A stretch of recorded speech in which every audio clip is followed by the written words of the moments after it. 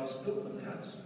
And that gave me an authority that I wouldn't have had if I was standing in front of a white screen. Barack Obama uses the majesty of the office, and he puts an enormous amount of pressure behind his radical ideas because he has the trappings of the president. So I'm going to steal those trappings. He's stolen everything else from our country. At least I can do is steal a little bit back from him.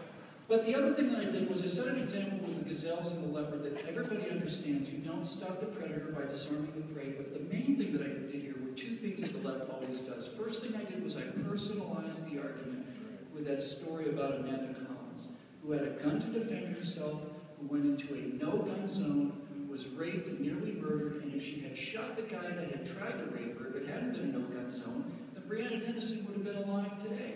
That is a story that everybody understands.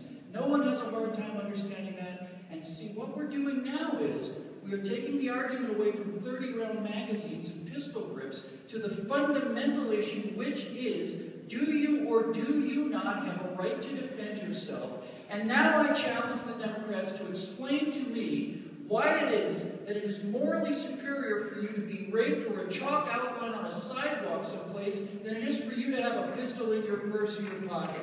How is that morally superior?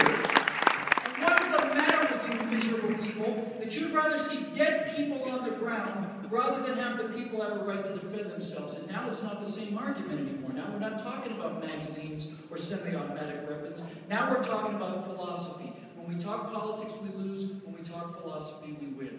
And the final thing I did was, we have these spaces in Newtown, and everybody, you know, it's like this, you want people to go back to the mines, and you obviously hate these children.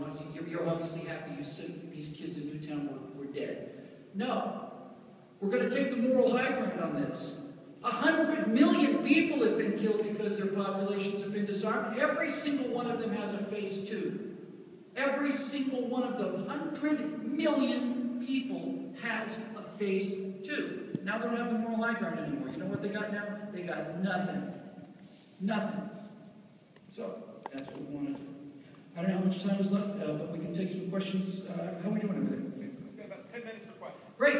You can, let's make it a virtual